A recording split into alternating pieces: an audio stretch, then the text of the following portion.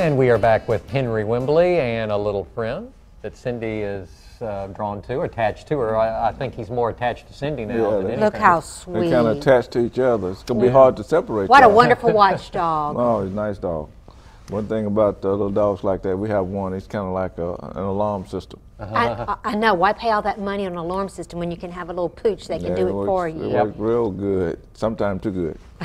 Cindy, he looks really comfortable. He is very comfortable. You don't need another one, do you? Well, you know, I only have, what, 5? No, you can always use 6. Yeah. There you go. Yes, but he's available for adoption. And, they can come by today anytime after 11:30, and if he's what they're looking for, within 15 minutes they can do the paperwork and he can be off to a new home. Seriously though, this is a Chihuahua and he is a wonderful house dog, great companion and a great alarm system also. That's correct. They're very, very alert. They're fearless. Yeah, they are. Like the one that we have. Tenacious. He's not afraid of anything. And we've had a little dog, we have Chico, we've had him about 10 years. And he follows my wife around the house all day long. Wherever she goes, he goes. So they make real good pets. The very smart little dogs, once you spend the time to train them and get them adjusted, they do very well. This little guy you were telling us surrendered, I believe? Yes. Year and a half old? About a year and a half old. We had 2 of them.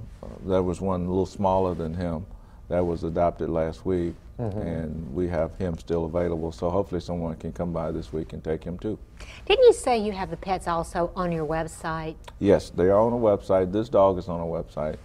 That's why I couldn't remember what his name was, because we have Crystal Lombardo. She comes in, take pictures, and you know, give them names. She has a little list of names that she said she chooses. She does. Yeah, she's got a little dog name book. So she names them and put them on the website, and she'll do a little write-up about each one of them. So Krista knows the name. Yeah, Krista knows the name. But he is available, so if they see him on the website along with some of the other dogs that are there, they can come by and adopt him. Okay, well that's after 11:30 today. After 11:30 today, yes. We always talk, Henry, and remind people about the senior citizen program. You have seniors always looking to adopt pets. It's a way for us to give back to the seniors through a grant that was we received about 15 years ago, and the senior price is $50 less. They give seniors a $50 credit toward adopting a dog, so they can get a dog $50 less than the normal fee, as long as they're 60 years of age or older, and they can adopt a dog at a reduced price. Makes a great companion. That's correct. How many animals do you have right now? Our count this morning was 130. Okay. Which is not very, very high for us. This time of the year, it tends to hover around 130, you know, 140 in that area. Summer, spring, it gets up pretty high, and it's starting to go down a little bit because we don't get the litters and litters of, you know, dogs and cats coming in. And with the heat, we don't get as many calls because dogs generally not going to be out in this kind of heat, so they're not going to be calling us about animals being out unless there's a situation where they might, you know, be in distress or something like that.